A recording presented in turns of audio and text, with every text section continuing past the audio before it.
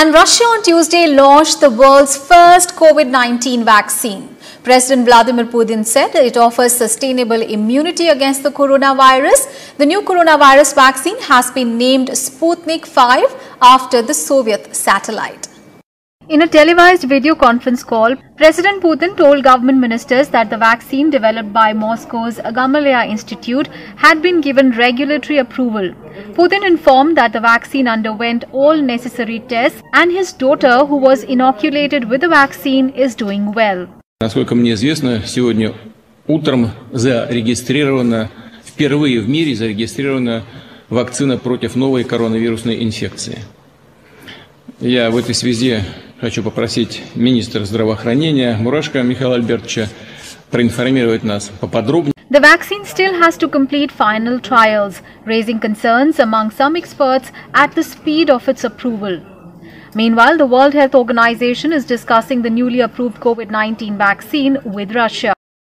President Rodrigo Duterte praised Russia's efforts in developing the vaccine. He also volunteered to work with Russia on vaccine trials, supply and production. In another development, China's Sinovac started phase 3 clinical trials for its COVID-19 vaccine in Indonesia, involving 1,620 volunteers.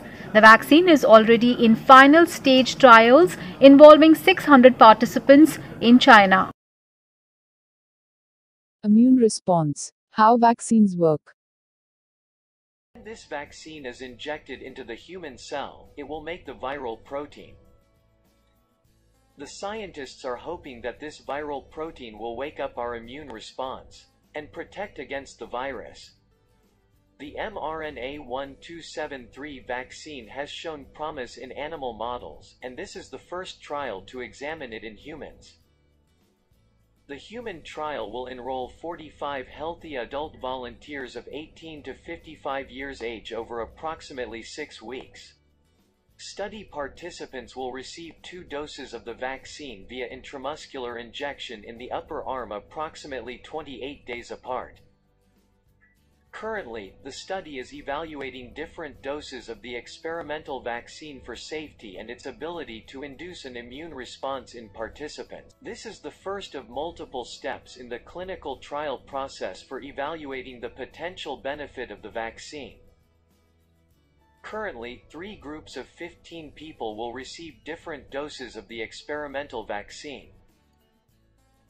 That is 25 microgram, 100 micrograms, or 250 microgram dose.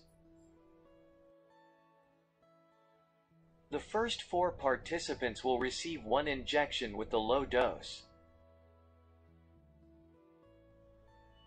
Investigators will review safety data before vaccinating the remaining participants in the 25 and 100 microgram dose groups and before participants receive their second vaccinations.